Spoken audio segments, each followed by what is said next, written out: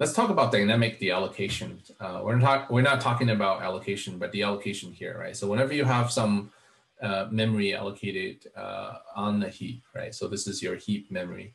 And let's say you have a pointer pointing to a character, and this character has a value of 4. So this is a 1 byte memory space allocated somewhere. So this P actually points to, right, this guy right here. Now you can start as a pointer, you can start passing pointers around in your code from, let's say, function to a function to another code block somewhere else. But eventually at some point, you're gonna have to remember to delete P, right? In this case, you can delete P inside this another function, or you can decide to do that if P is global, to do so in your destructor inside your code. However, failure to delete P will result in what we call memory leak, right? This will release the memory that you have allocated using a delete on a heap, releasing this amount of 1 byte of memory back to the process. So that said, it is also a good idea to reassign the value of null pointer back into P. So later on, before you do this new again, a lot of times what you can do is double checking to see if P, right, equals null pointer. If P is not a null pointer, then you don't want to reassign this new address to it, lest it will leak memory again. Because once you assign pointer from a valid memory address to another without releasing the prior memory, you get memory leak, right? So traceability is a very important thing. So let's move on to the next slide to illustrate this. Is in this case,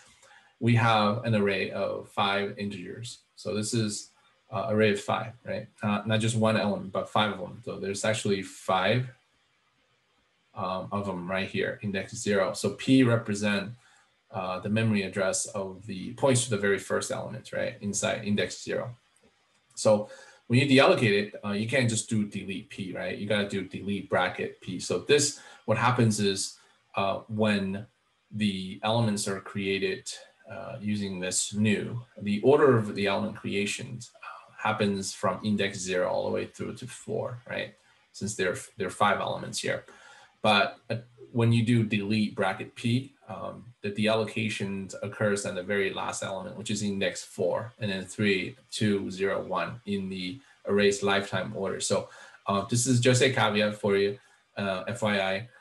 It's not that important, but just remember though, you can't just delete P, because P points to the very first element, right? Leaving the other 4 of these as is, as in they'll just be unclaimed, but they are still occupying memories that are, cannot be used by any other threads, right, or processes in memory. So you would have memory leak in that case. So that is dynamic allocations of array of elements as we speak. This is a quick summary of something that you should be aware of, and that is you need to track the lifetime of any pointers used in your code, beginning where it points to. Let's say if you have some sort of for loop that at some point creates a whole bunch of new elements, right? New integer or something like that.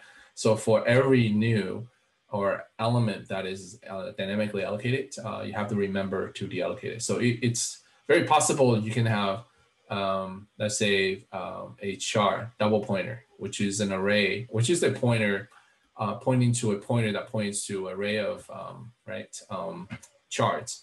At some point, you're gonna have to, let's say, if every single element inside that 2-dimensional array is also dynamically allocated, then you have to write a for loop deleting every single element inside the array, because each element is dynamically allocated. But also the 2-dimensional array that holds these elements is also dynamically allocated. So so it becomes more than just doing delete bracket, right? Opening bracket, close bracket P, because you also have to deallocate, right? To dynamically deallocate the elements inside of it.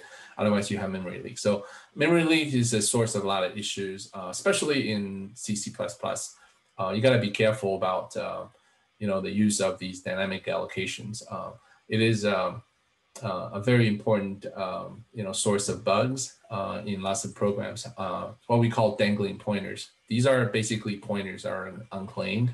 They're pointing to any previously allocated spaces left unattended in the execution. So during execution, if you have these dangling pointers strewn all over the places, yeah, you could be leaking memory, as in these memory spaces that you previously claimed, they are not usable, right? So this decreases the amount of available runtime memory to execute your code, and be diligent about tracking these dynamically allocated variables at runtime.